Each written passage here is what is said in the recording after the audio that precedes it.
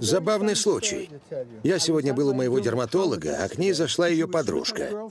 Они болтали о том, о сём, а потом пришли к выводу, что было бы неплохо попробовать секс втроем. Ни с того ни с сего. Как снег на голову. Они меня спросили, не знаю ли я кого-то подходящего, и я сказал, конечно, знаю. Парень обойдется вам в $1000. Я сразу подумал о тебе. Обо мне? Тебе нужны деньги. Я закрываю магазин. Но я не сексапильный. А Мик Джаггер что, сексапильный? У тебя есть опыт, почему бы тебе не зарабатывать на этом деньги? И я буду получать небольшой гонорар.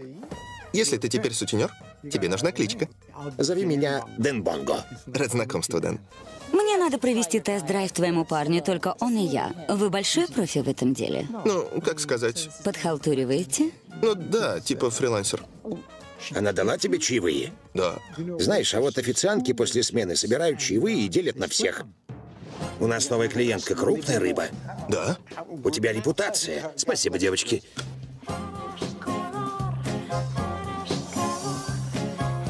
Он высокий? О, да. Надо с ним попробовать. Я люблю пожестче. Иногда даже люблю побыть мужчиной. Прицепить инструмент.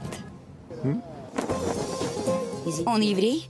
Еврей ли он? Да, да, конечно. Кажется, вы волшебник, который возбуждает счастье. Возбуждаю, да. Он, понимаете ли, слегка застенчив, так что я... Застенчив, они похожи, а вы со мной флиртуете? Нет. Да. Автор сценария и режиссер Джон Туртура.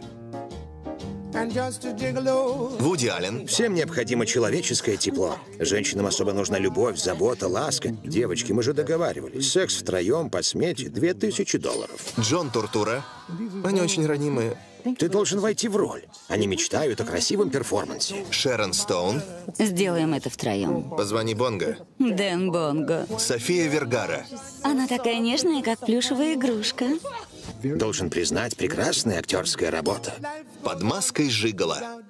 У тебя когда-нибудь был секс втроем? В 77-м. Тогда у нас в доме свет вырубил, и никто ничего не видел, но ощущение незабываемое. Скоро на экранах.